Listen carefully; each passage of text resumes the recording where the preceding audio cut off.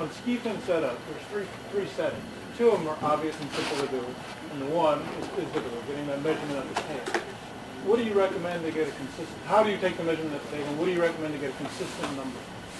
Are you lining up the calipers with the fin? Where do you put your thumb to maintain that same consistent number? Yeah. Sit right there, yeah. Mess them all up, man. I'm not looking for you to change it. I just want to get the same one. Is the Andy way to measure this back number? So you get The Andy way? Oh, I thought you called it the Andy way. Lots of ways, right? He's got his own. I mean, yeah, the other way I've done it is like this.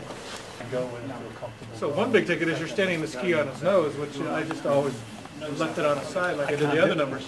A lot of people can measure on the side. I can't measure it on the side. Like even if I'm in a boat or wherever I'm at, I got to get it up here with my eyes here. You know, and even here, you know, I got to do it this way.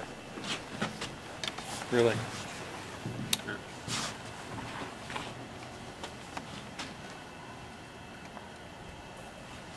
You know, I just have to measure up here. It's like, if I have it laying down, I feel like I'm.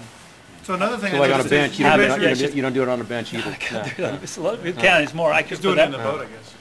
I just, you know, if I'm in the boat, I do it like this. And do you always measure at the end of the caliper like you're using? You were measuring at the very. I tip measure of the it. tips, yeah, because I think on different skis, if I was trying to relate different skis, if I put it like that, Yeah. I've got a gap in here, under here.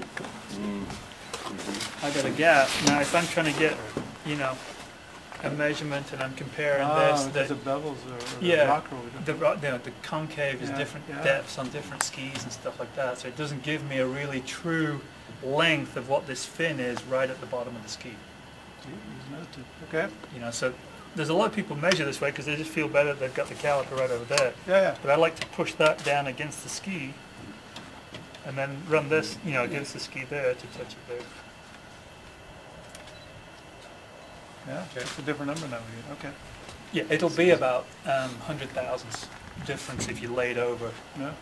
That's what it is, just because you've got that gap right there. Yeah, exactly. Yeah, wait till this afternoon. I mean, the way I do it is just, I just use the caliper on end like this.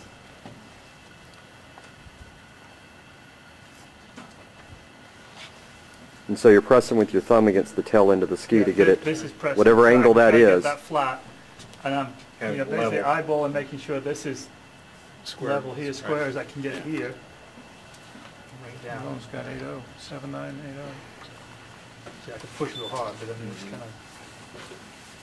If I don't keep the pressure on there. And so with a really loose caliper, you can let it almost just fall down to where it stops with no real force. Yeah, and some people actually, I've seen some people measure the tail.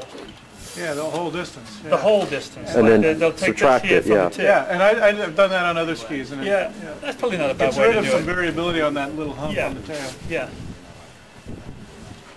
Cool.